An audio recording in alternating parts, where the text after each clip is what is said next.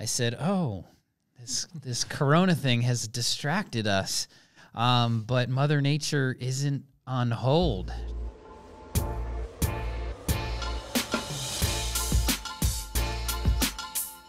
Hello, everybody. Josh Rimini here with your Functional RX podcast. And today, this episode, we're going to talk again about allergies. Yeah, we did this about a year ago because this was the time the allergies start coming. So, yeah, and great time to do it again. I was thinking about this today as I was cleaning off my deck and getting ready for all the pollen to come. And then I saw the news article about where the pollen level, how high it is right now, and the oak and the pine and all that stuff. And I said, oh, this corona thing has distracted us, but Mother Nature isn't on hold. She didn't get distracted. She didn't get the message. So I wanted to make sure we talked about allergies because, in this state of social distancing and staying inside or maybe not even staying outside, just going for a walk, Yeah, because it might be better for you to go outside. There are things we can do besides antihistamines and Zyrtec and all Allegra and all that type of stuff, Benadryl, because people, talk a lot about, okay, I have allergies and I need to take some anti-allergy kind of medicine like an antihistamine. But, what I've recommended for years is really looking at supporting immune balance. Similarly but different than viral type stuff, because this is your body really isn't designed from a total perspective to actually have allergies. There's something going on that's heightened the immune system. It's up on high alert, right? Where you're so reactive to pollen, let's say, or some type of allergen that's outdoor, that spring's coming, and all of a sudden you get all those symptoms, stuffy, coughy, all that type of thing, runny nose, stuffy head, foggy brain, all that kind of stuff. And so my functional brain always goes into why, right? Why is that going on? How can we move more upstream and not downstream? In other words, how do we treat these things at the why? How do we treat them at the forefront so the symptom doesn't happen at the end? And that's what we usually think to treat allergies is, well, I'm treating that symptom, not the cause of the issue. So, we've been selling products at the store for years now, and they work really effectively. One's called Natural Dehist. It's by Orthomolecular. That's always your favorite one to go to. Well, we'll talk a little bit because the company that I like it. I think it's a really good one. It supports immune balance when it's in hypersensitive individuals, right? When we have that sensitive to the allergy, it supports sinus and respiratory health, viscosity of the mucus, and clears the nasal passages. But it's got targeted ingredients that really help stabilize the system from releasing the histamine. They're called mast cells.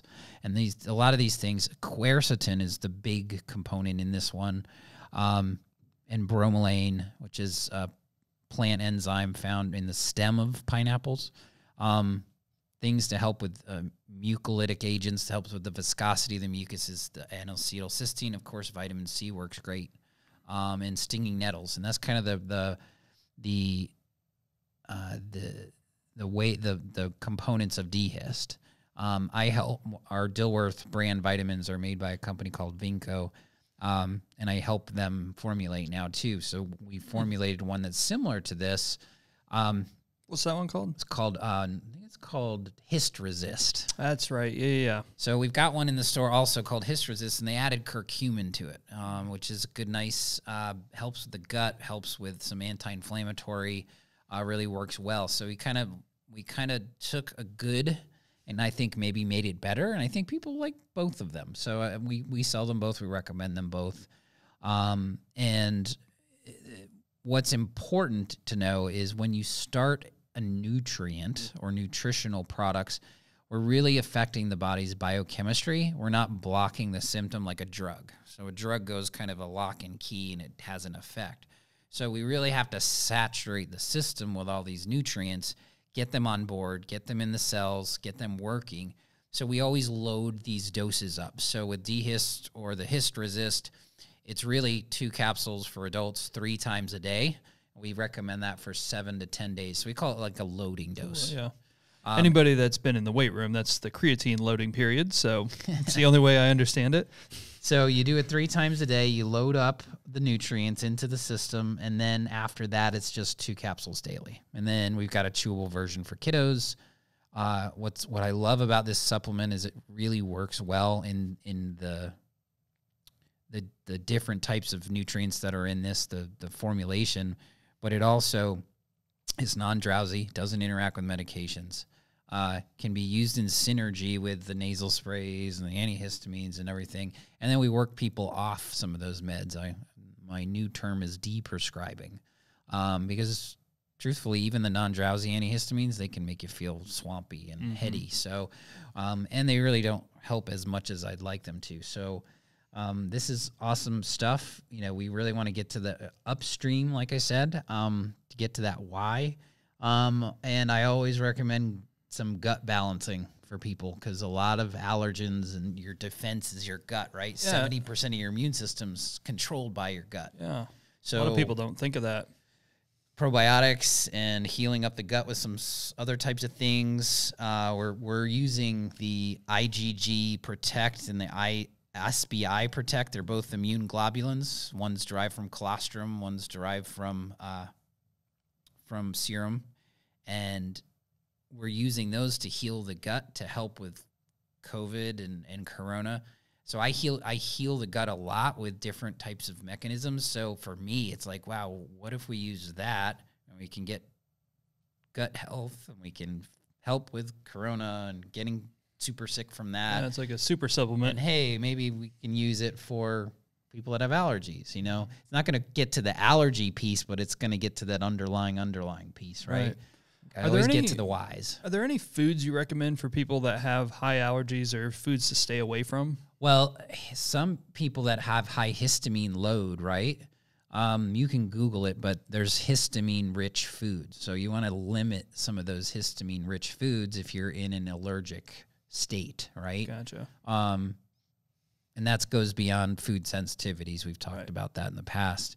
But it makes sense to me if you're releasing all this histamine, why eat more histamine, right? So lowering, the histaminic load of all those foods, Google histamine-rich foods, you'll see them. A lot of our food plans we give people in our wellness programs will have a little H on it if I'm going to have lower that type of stuff. So that's kind of where we go with that. And then taking these seasonal support type nutritional products throughout the season to help stabilize the system.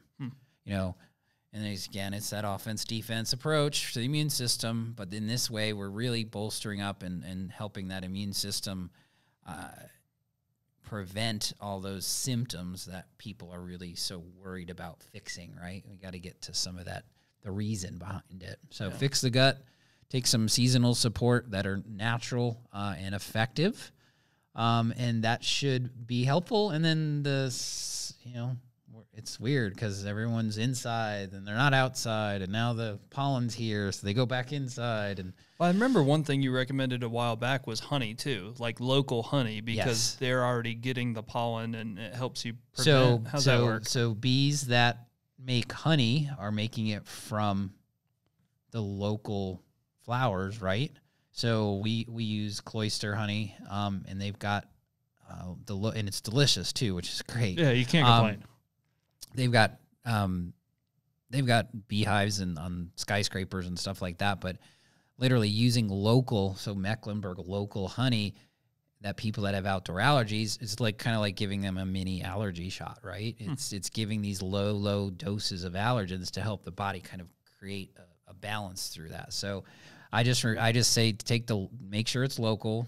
That's the reason we had it at the store, but it got so popular because people liked the taste of it. So we bought all the different flavors that weren't local. But buy local honey, and you got to eat it raw. Don't give it to little kids because we don't give honey to little kids. I don't remember what the age range is at this point, but it's infants and stuff like that. Okay. Because there could be some immune issues. But local honey, it just needs to be raw. You can't put it in your, it loses its medicinal properties when you get it too hot, so you can't just like put it in your tea. You can just eat it raw or on a, you won't be disappointed. Toast or whatnot. Hey, I've used it quite successfully as a synergistic, nice thing to do, and it tastes good. It's got, it's natural sugar, so it's a little bit healthier. It's got lower glycemic index. Yep.